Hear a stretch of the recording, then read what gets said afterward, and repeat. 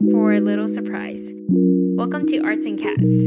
We make things for our cats, with our cats, of our cats, and everything cats. I got my idea today because I basically have a full succulent factory going, and I decided it might be fun to make a pot for the mini succulents, and I had to make it feline themed. To start off the project, you need a cat sitting next to your workspace. You can start with some polymer clay.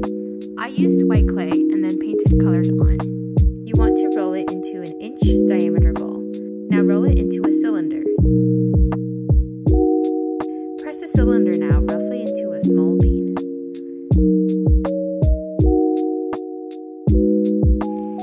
I pinch the top of the bean to get the cat ears.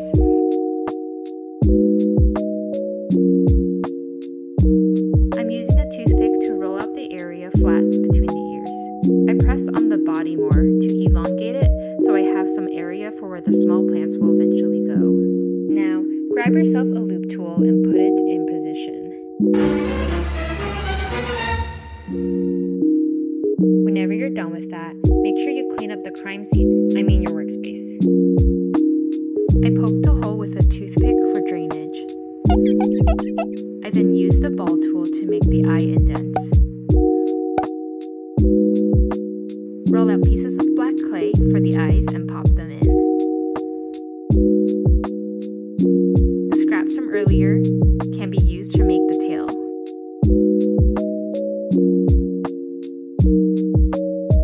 Okay, here's the completed cat before I go and bake it.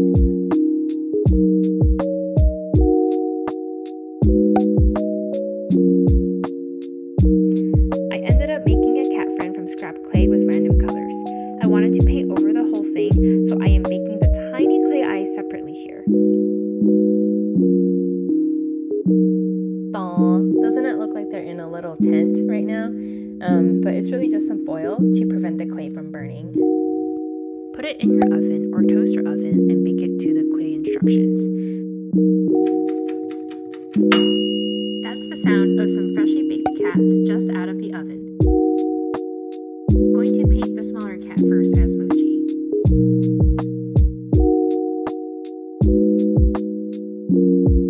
Let's see if I successfully color matched Mochi. Gotta zoom in for this. Place the paintbrush over cat. Yeah, close enough. I'm over here now, inserting a toothpick into the hole I made earlier to better handle mini Mochi while painting and drying. Just make sure she's really in there.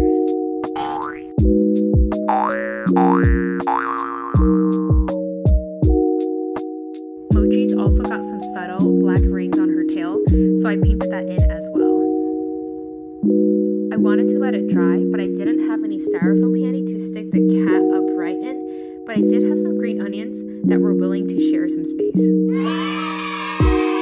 Now I'm going to go ahead and paint the other cat.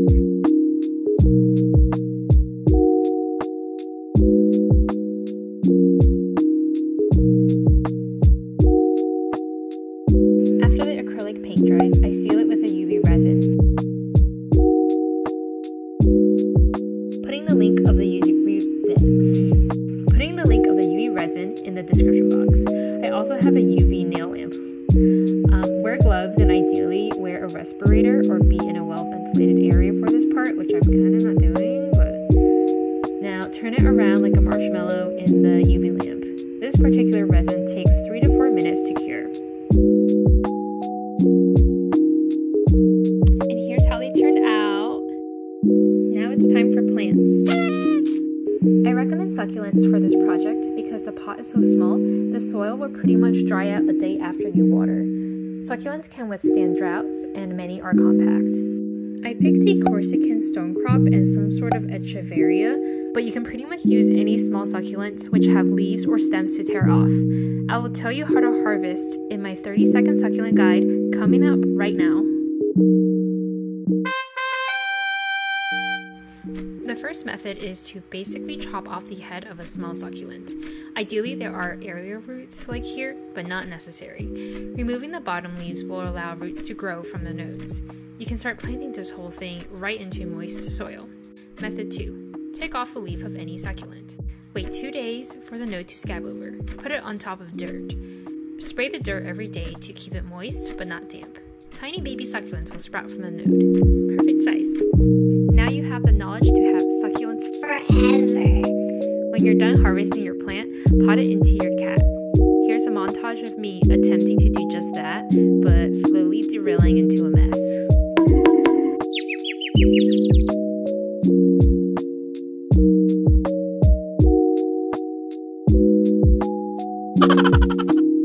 Okay, now here's what you should actually do. Put your succulent into the pot, stick the roots in.